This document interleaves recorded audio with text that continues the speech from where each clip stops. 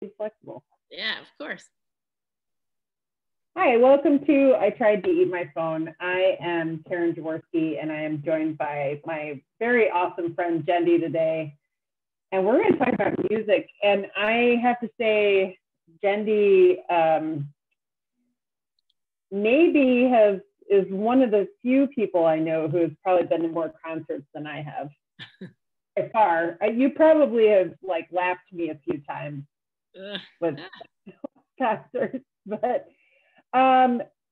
First question, what, is there a CD or like, sounds like old people, but is there a CD that you've ever owned that you were embarrassed to own, but you liked it? Oh, for sure. Tell me about those. I'm sure there have been. Let's see. I never owned Nickelback, so that's good. You're clear on that one. Yeah, gosh. I don't even think I owned Hanson. I don't. Trying to think. Maybe the Crash Test Dummies. Like I owned that cassette maybe back in the day, like the guy. Yeah. But the single or the cassette? It was a cassette. I was late to the CD. Yeah, I was. I had to save up my money, and I got a Discman at Sears.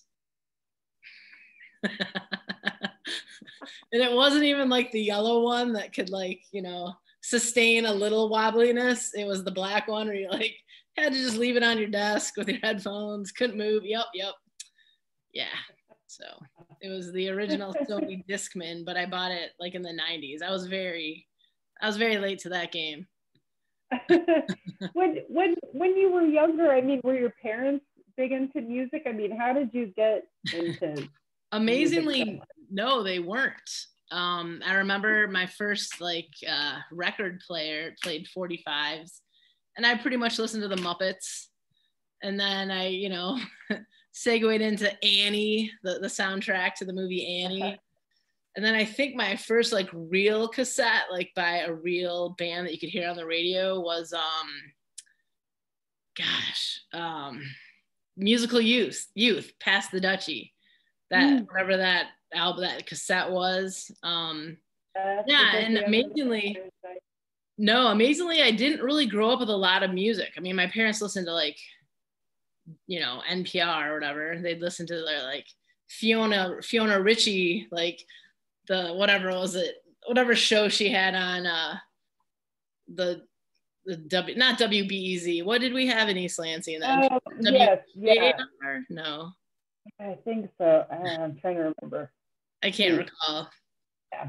But I just loved music. My brother listened to a lot of music. He was a big influence, 4 years older. So yeah, I listened to Van Halen when I was in elementary school. But yeah, I'd say not a lot of music as a kid, but I do remember in high school, you and I were going to go to a Grateful Dead show at the Palace. We were, I know. Hey, and your dad was on call, so we couldn't buy Musical Youth. Musical Youth. Oh, yeah. Yes. Okay. Awesome. Hey, oh, wow. Geez, that takes me in the Wayback Machine. Yeah, for sure. Wow. I was thinking so we had talked about going. Now, how many times did you see the Dead? No, I actually never saw them when Jerry was alive. So 0. Okay. Mm-hmm. Wow. Yeah. Because I saw them at the Palace of Auburn Hills. It was probably the Touch of Grey tour. 95, I think. Oh. 95, maybe. Yeah. And I just remember walking into the Palace of Auburn Hills, and it was dark in there. And the concert had just gotten started, and we walked in, and it was dark, and all of a sudden this purple light went on the stage, and you just saw this white hair, and it was wow, all right, that's him. Awesome. So I saw that one time, because when did he die? It was 96 maybe, huh? I think it was 95. Yeah, I think it was shortly after that because I saw him on that tour, maybe like July-ish or June that year, and then he was gone. Yeah, he died in August of '95. Yeah, his last show, or their last show, was the proper Grateful Dead, was in Chicago. Yeah, I wasn't living. Did you ever see like Phil Lesh and Friends and stuff? Oh yeah, because we saw them a couple times out here. Okay. Yeah, I've seen a lot of the Dead offshoots. Yeah. What? So I want to hear more about. I know that you are a huge fan of Mo. Yeah. And so, how many times have you seen them? 120, 130 times maybe. Wow. Yeah. Is there one of their shows that sticks out more than the others, or a couple of them that stick out more than the others? Yeah, I mean, the Seventh House in Ferndale, I think. No, Magic Bags in Ferndale. Seventh House is in Pontiac.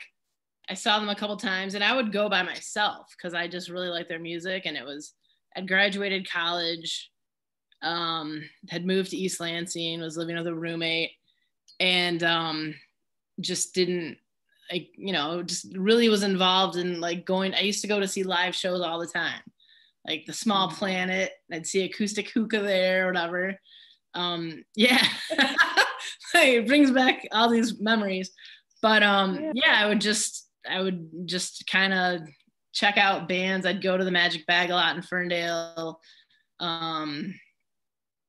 Yes. Yeah. I mean, so I'd say out of Mo, maybe one of the earlier shows, or I really liked Modown when I used to go to upstate New York for their like Labor Day weekend festival. That was just always fun. I haven't done that in probably a decade though. Just haven't been able to do that much anymore as I've grown older. I no longer have a job. I have a career. And yeah.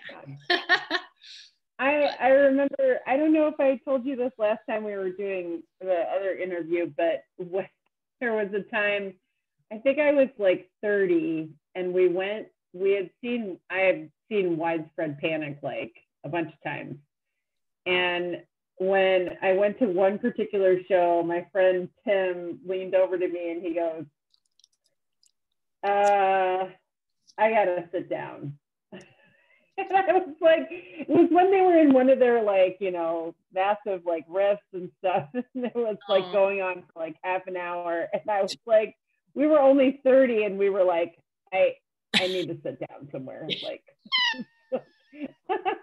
too much. That was what I knew. Like, we were kind of on the other end of like the jam band concert scene. Like, I mean, because I always loved, I saw the Allman Brothers many, many times and loved that. But now sometimes too, when there's like someone coming to town, I'm like, well, where are they playing? What time is it at? No, for sure. I feel like such an old lady. I'm like, 10 o'clock? Are you kidding me? Like, that's when I go to bed. Yeah, no, I hear you. Yeah, I mean, honestly, nobody really goes to concerts anymore. Sad to say. Well, no, yeah. So what do you think? What do you think it's going to look like after this? Well, I've seen those things where people are in like orbs, pods or something. Yeah, like clear tents. Yeah. What do you think it's going to look like after this? Even after we get a vaccine, do you think it's going to change very much, or what do you think?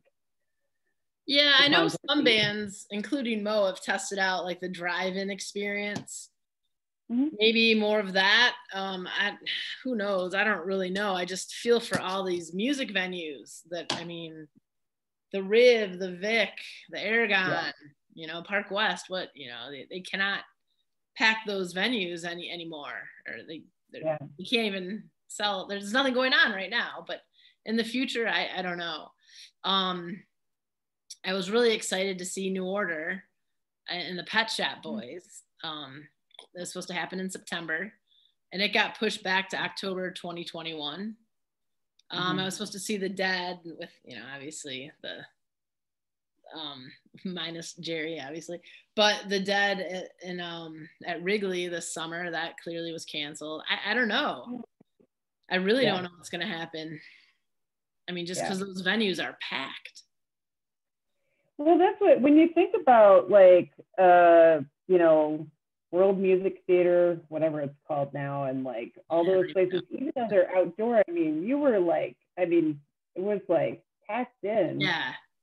And, you know, that's kind of where their money came from, was how many people they could pack in there.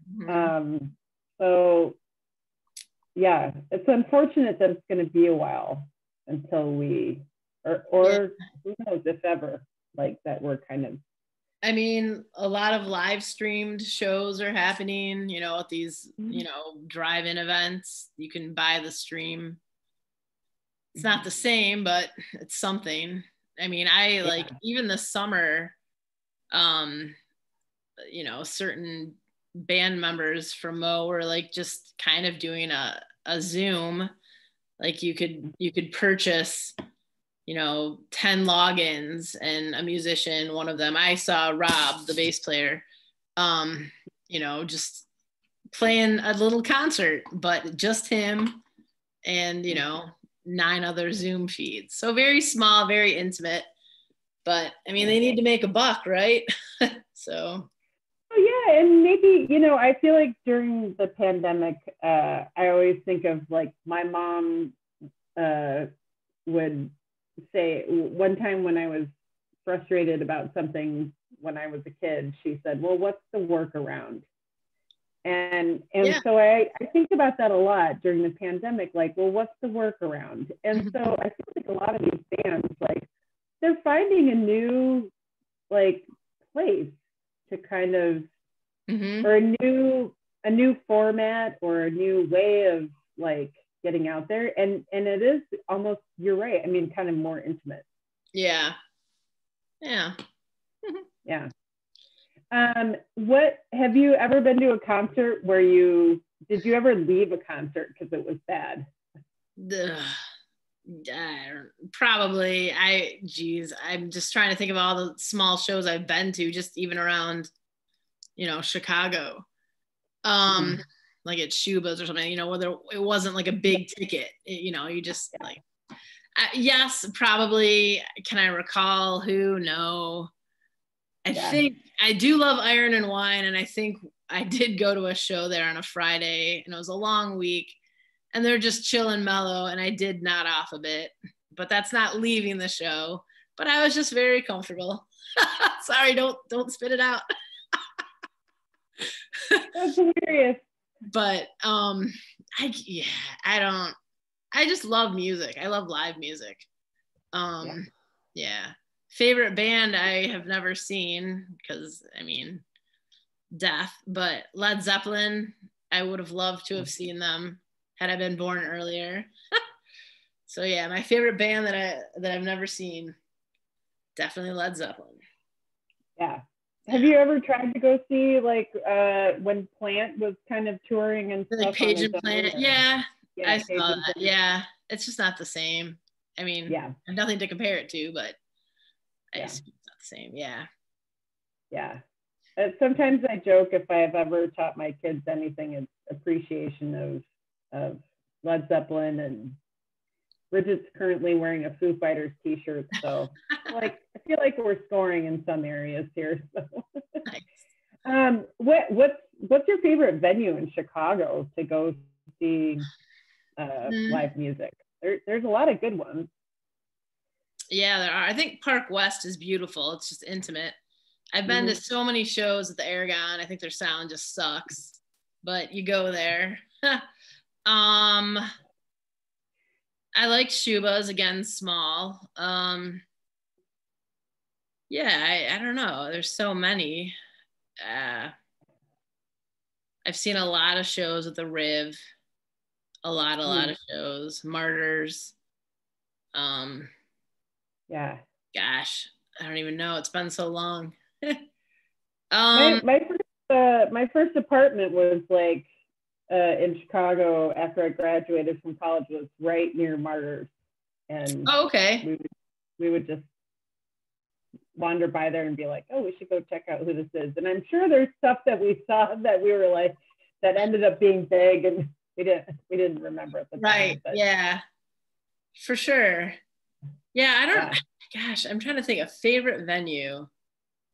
I think, you know, each venue that I've been to has like a little, you know, something that you're attracted to. Like I said, the Aragon, I think their sound sucks unless you're right in the sweet spot, but it's always fun, you know, and then you let out on Lawrence and you're like super hot even in the winter because it's just heated and people are sweaty and gross.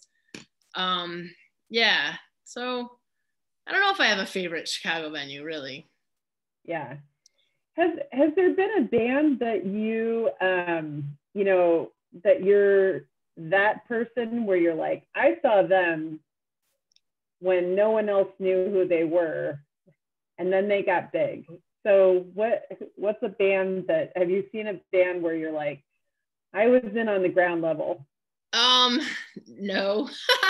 I guess maybe, so there's this band I liked years ago. I'm sure, yeah, gosh. They're called Clap Your Hands, Say Yeah. And they were fun. Gosh, I don't even know how many years ago this was. 10, 12 years ago, maybe more. Anyway, they were playing at Shuba's and they actually opened for the National. So I saw the National at Shuba's, but I didn't go to see the National. I went to see the opening band. So that was kind of, you know, thinking back, wow. Shuba's is small. That's a tiny venue. So yeah. How fun. I don't even know.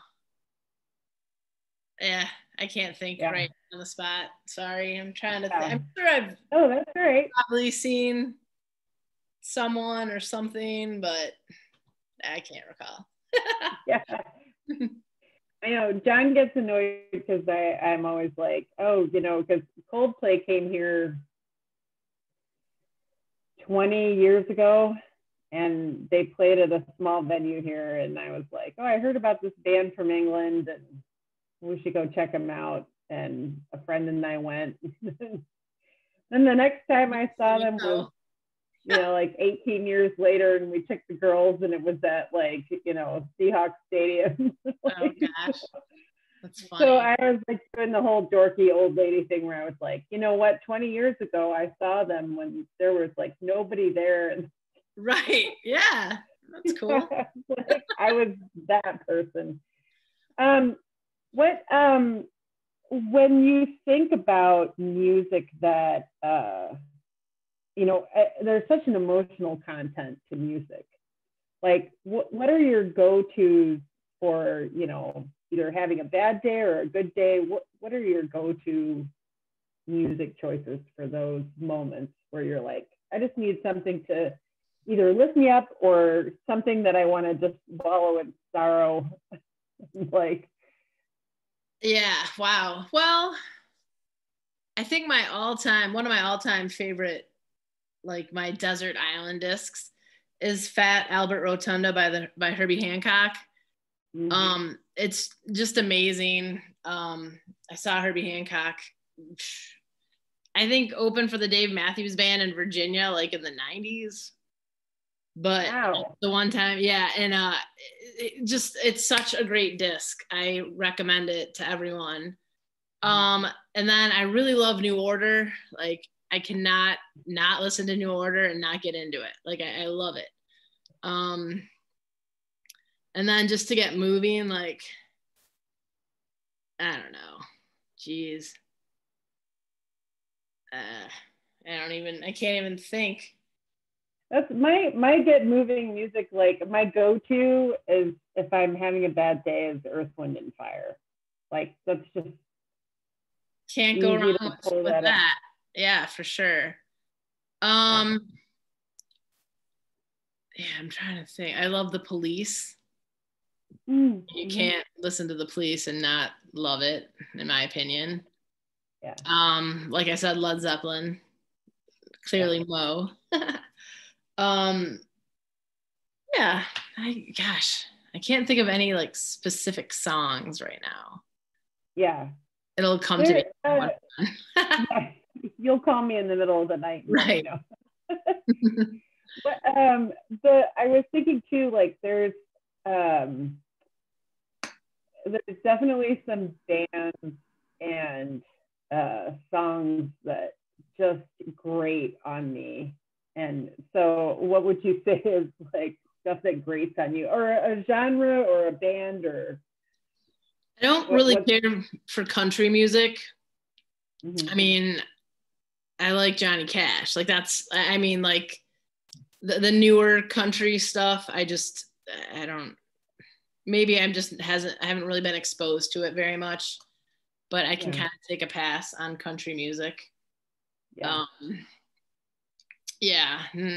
Not really my thing. And yeah. Have you ever, speaking of country music, like I saw Garth Brooks many years ago because a friend had an extra ticket and she was like, do you want to go? And I was like, not really. I heard he's quite the entertainer though. It was one of the best shows I've ever seen. Yeah, I bet. I mean, and those are kind of fun when you go to a show and you're like, wow, like you're kind of surprised by like, oh, that was actually really cool. So what's the show that surprised you, like when you went to see someone where you're like, whoa, wait a minute? I saw Coldplay at UIC. And I remember it was because it's a university, there's no alcohol, which was interesting for a music venue. But I was very impressed because it was so polished. Because I had been, going to to see smaller bands at little venues, traveling, and it was such a production. It was a really good show. I was kind of surprised. And then, gosh, I mean, anytime you see a band like the Dead at Wrigley, it's kind of a big deal. I mean, it's so much money is poured into that. The sound is great. It's just entertaining. There's fireworks. Any big. Yeah. Have you seen other bands there? Because I know they've done a lot of concerts. Yeah, I actually saw a country band there. And the name escapes me. And I went with friends. It was like, hey, you want to go? I'm like, yeah, I'll go. It'll be fun because I'm with all of you. I don't know who it was though. I can't think of the name. I've seen Fish there. That was fun. That's fun. Gosh, I saw Pearl Jam, I think twice at Wrigley.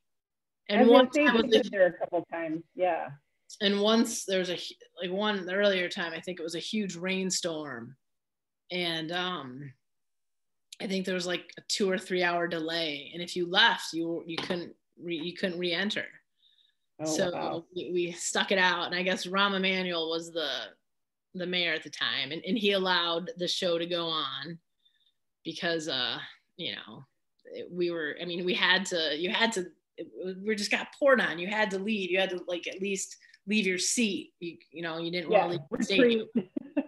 Yeah. And I remember the show went fairly late and afterwards there were no cabs. I'm like, I don't know how. So I just walked home. I think I got home like 3 a.m.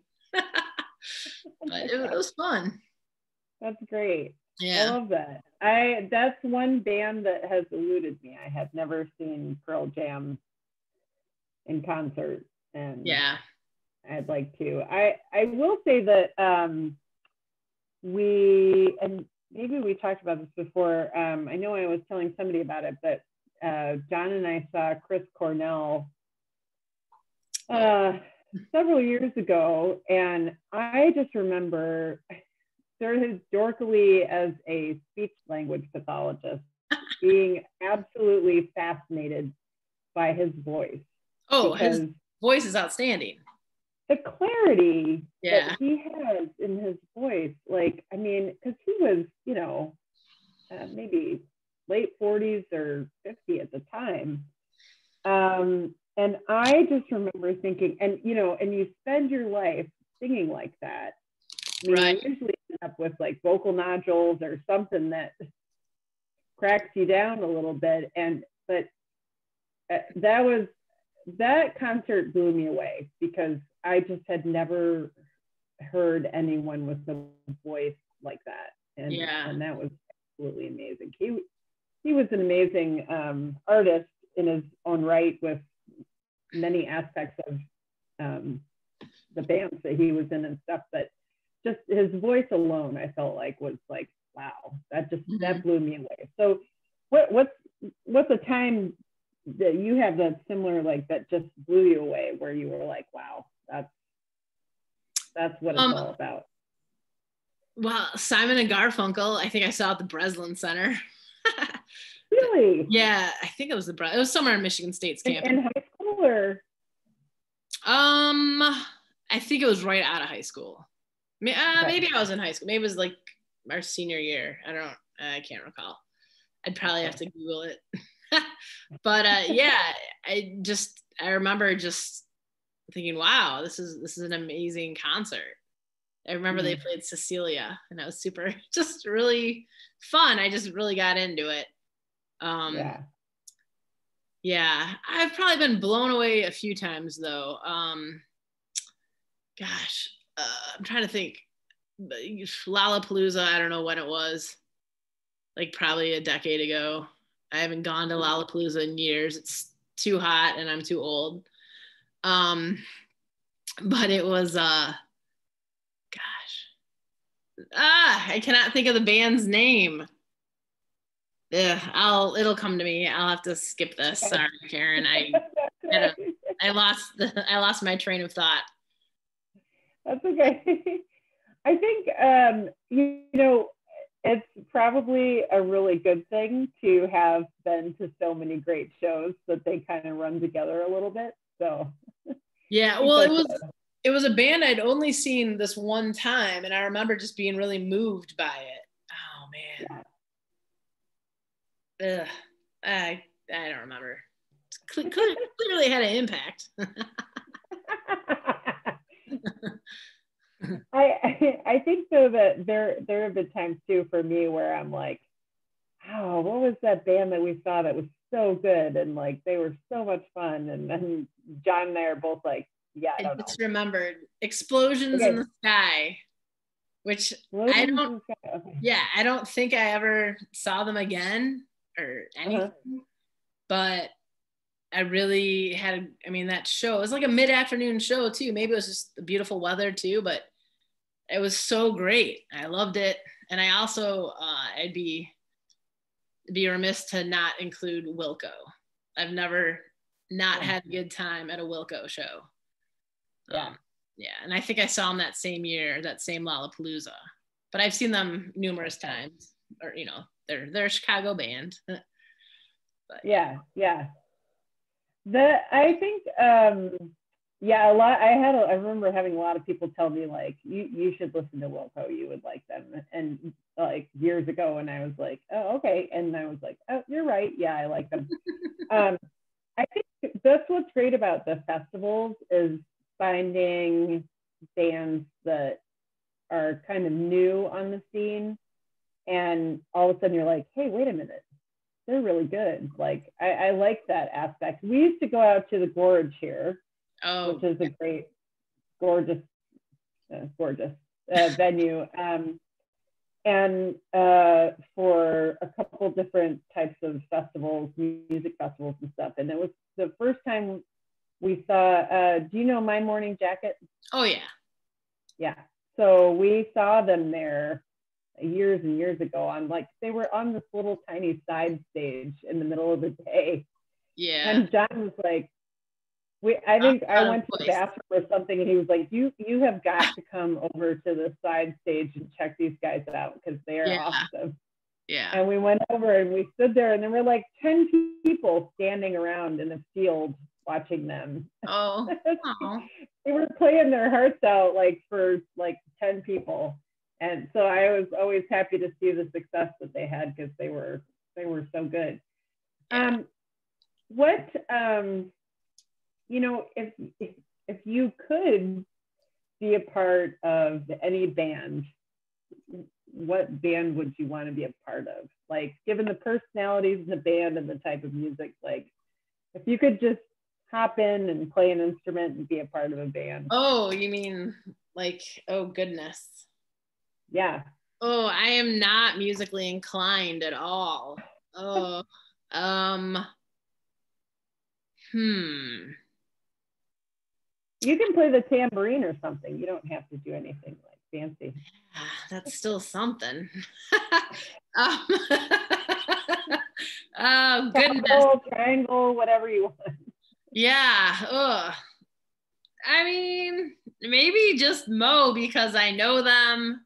Like I don't know them, but I know like I've formed so many friendships through that band, just going to see them so many times that it would be cool just to, you know, see some other friends a lot more. Yeah, and in what capacity? Like what could I do? Oof. I I don't know. I guess I would be a tambourine player. Did you never played a musical instrument? No, I sucked. I took keyboarding in like 6th grade. That was horrible. I tried singing. I cannot carry a tune or a note. No, I love music. In college, I was a DJ. I don't know if I shared that with you. Oh, didn't you DJ at high school too? Oh yeah, I was. What was it? WAR, Warren A. Richards. I was thinking, yeah. Like, yes. Yeah, the rotation of like Margaritaville and like Brown Eyed Girl, the usual over the PA system. Yeah. Yes, I was like, it was very welcoming to walk into school and hear your voice in the morning. Yeah, well, that continued in college. I had a little radio show called Jendy's Musical Booty. I was on Marquette's campus up in Marquette, Michigan, Northern Michigan University. My time slot was not good. It was early morning. There's a federal prison nearby, and so I had a good fan base. I would get fan letters from an inmate. wasn't it that am I remembering things in a crazy way, but wasn't like there, I feel like you had told me once that some of the dorms at Northern had been. Oh no, that was at Grand Valley. Oh, that was at DV, right? Yeah. And yeah, the hallways would like zigzag, so they were curved. Like, make it right. So like if you were in bars, you couldn't see down the hallway. I still have that memory of you telling me about that because I was like, that is fascinating. Yeah. So wait, so you DJ'd up there, and what did you do that the whole time you were up there?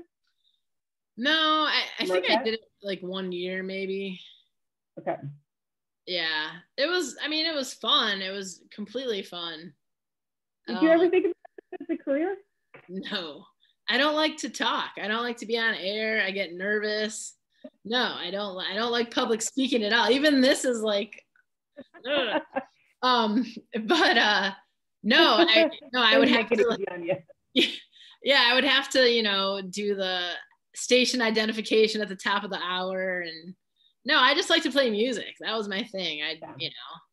Every once in a while when I had to, I would, do the station ID, any type of PSA that was, mandatory. I'd introduce a song or two, but other than that, nope. Just, play the music and the tunes. Yep. Yeah. So last kind of thought here. What do you have like what would be a playlist for you to get you feeling better during the pandemic? Like maybe like 3 songs, like to get up and feel better about what's coming during the day. Oh goodness. What's your playlist for that? Okay. Sorry, I should have prepared you for this. No, that's fine. I love Every Little Thing She Does Is Magic by The Police. I think that'll always get people moving, and it has to put you in a happy place. Let's think. Probably any tune by New Order. Mhm. And then I guess to go back to Herbie Hancock, Fat Mama, just a good instrumental, like, yeah. Great. Yeah. That's what I would go with right now. You could ask me in an hour, it might be different. I think I'm gonna queue those up on YouTube for me tomorrow and just start my day like that. I tend to start my day with a song like on my headphones. Like I'll just put something on and be like, all right, here we go. Well, I think a good day starter is it Baba O'Reilly by The Who? Just the intro to that song. Yes. I mean, my gosh, that does have the best. Oh my gosh. Yeah. I kind of forgot about that song. And I years ago when I was rehabbing my knee after I injured it, I had to do the ladder at physical therapy. Just like you had to in and out. And that song came on at the facility, and I was like, this is the best song ever to just get your feet moving. I think it helps. Music helps. So it does. I love that. It's good for me to have some ideas of some new stuff, because I tend to fall back on like my favorites, which kind of in a saccharine way, I love Brand New Day by Sting. That's one that I always like will put on in the morning, and I'm like, all right, here we go, brand new day. And so I take it a little too literally, but so I need a new lineup. So I just wrote down the ones that you said, and so I'll start my day tomorrow with those. So. I'll shoot you a message with others as they come to me. Okay. There are so many more, So. I know. Thanks, Jendy. I really appreciate you doing this. Thank you. It's good to see you again. I know. I'm so glad to see you too, and I really hope everything turns out okay with school. So. Yeah, I mean, so